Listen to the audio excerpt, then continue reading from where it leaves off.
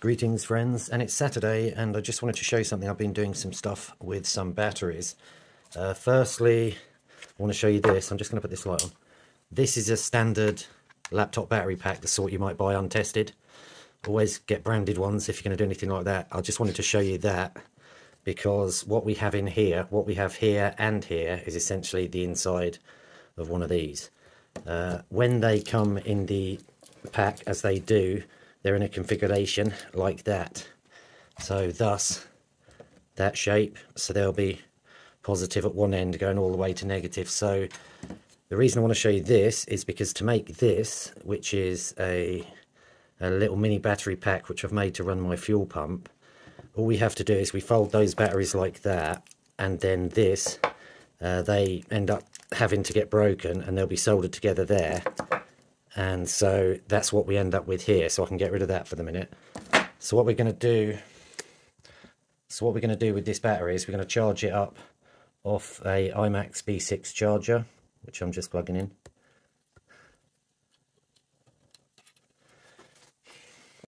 So we've got this charger plugged in here, and we're going to put it on charge at 0.5 amp, because my power supply that I'm using will only run about 1 amp. So that's saying it's full, which it may be because I've not long charged it. Right, anyway, let me just show you this. So yeah, this is the 6 batteries, and what I've done is they're in a 3S 2P configuration. I weighed them and they're 290 grams. And what we're going to do, we're going to test it. We're going to run a fuel pump to try and pump approximately 8 or 9 litres of diesel into my diesel heater fuel tank. So it's decided to start charging now. But it is nearly full. When it's charging at 12.6 volts, you can see it's going to be, because it's 0.1 amp, it's going to be using exactly 1/10 of that. So at the moment, it's only using 1.26 volts, 1.26 watts, sorry. With regards to this, I thought I'd show you this as well. This is the battery pack that I'm going to be running the wind turbine LED lights off, and that is essentially a 1S4P, and that weighs 200 grams. That will run one single green or blue LED for a long time, 18 hours, or it will run 2 of the red ones in parallel for a similar amount of time. The green ones are beautiful but very bright. You know, I don't want to be looking at that. So yeah, that's that one. We'll probably cross that one another day.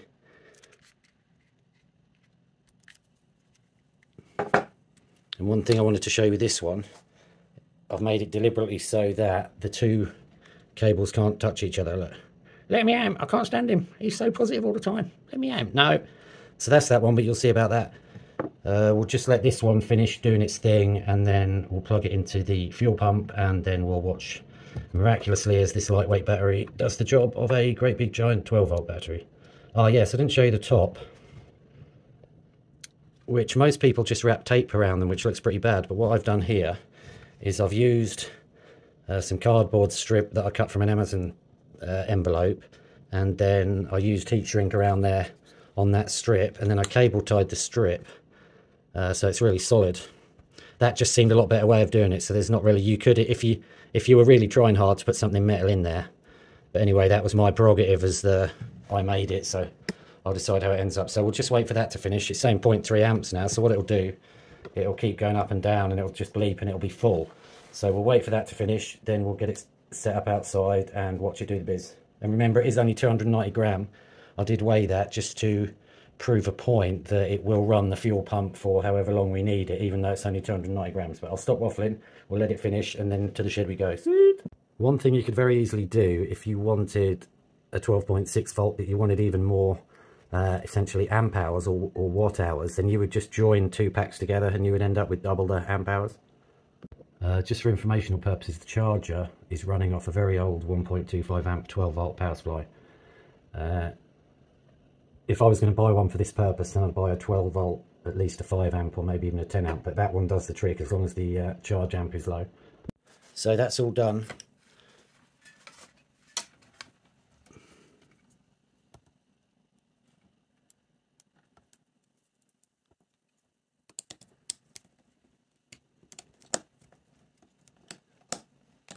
I deliberately made the cable quite long. It's about 1.5 meters long. I used this cable from it's B&Q doorbell cable, but it's okay for this purpose because this pump runs approximately 2 amps and this cable is 2 amps, and it's not like we're going to be running it for hours and hours. Yeah, so that was B&Q 2 amp doorbell cable. You get loads of it, dirt cheap, it's like £5 for a 25-meter roll or something. Sweet. So I've just put those on for always do that for safety purposes, because the only real dangerous bit is these 2 wires connecting each other. But as they're only 2 amp, I think if there was a short, there wouldn't be that much of a problem. Anyway, there's not going to be a short, so we're going to go grab the fuel pump and then transfer the fuel, and you can watch in amazement as it does a good job of it. Sweet. Just looked on eBay and it appears to be a 5 amp model, so I had to take the casing off mine because the switch had broken. Right, so we've got the 8 or 9 litres of fuel in there. I'm not exactly sure how much it is. It doesn't really matter. This is a 10 litre diesel fuel tank with just a tiny bit in diesel heater fuel tank for that.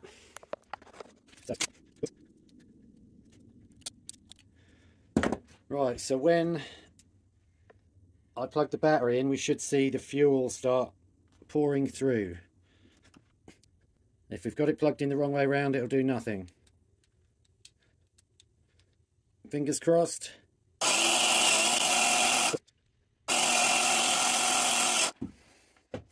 Sorry, I'm being a muppet here. Let me get this right.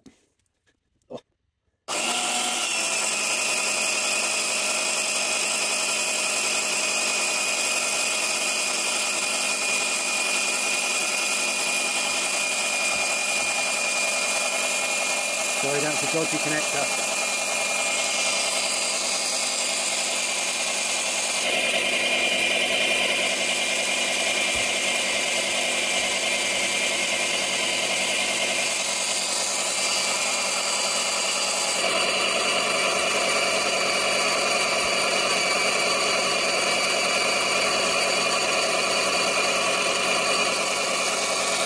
Apparently it's using 5 amps.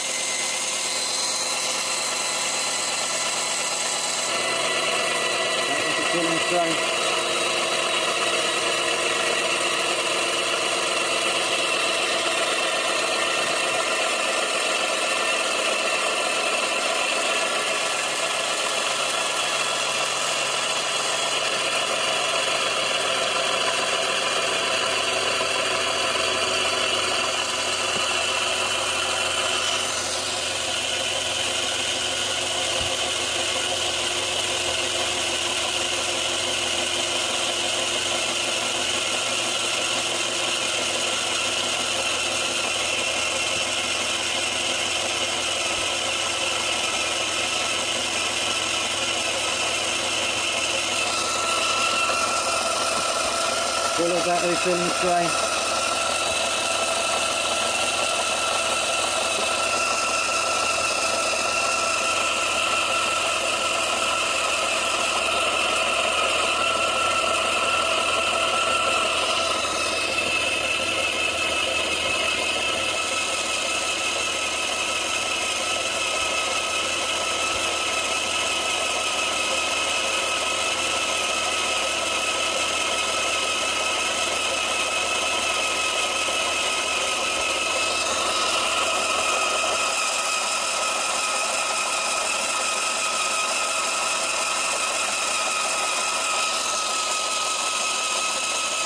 She's getting a good feel.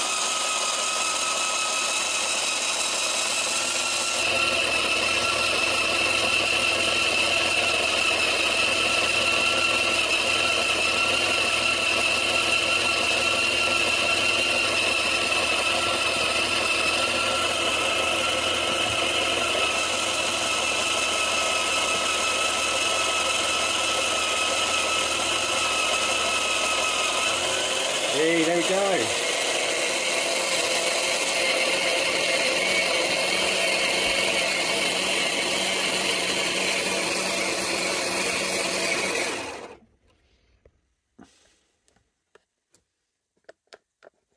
So, it did it.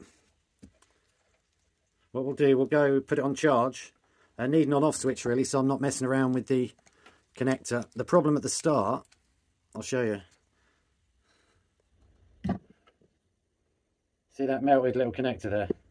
That was what was giving me the hassle.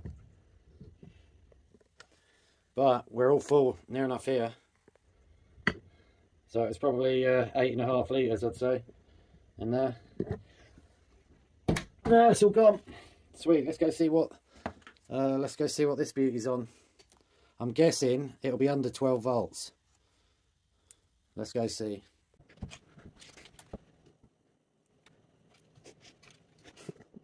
So let's see what it says.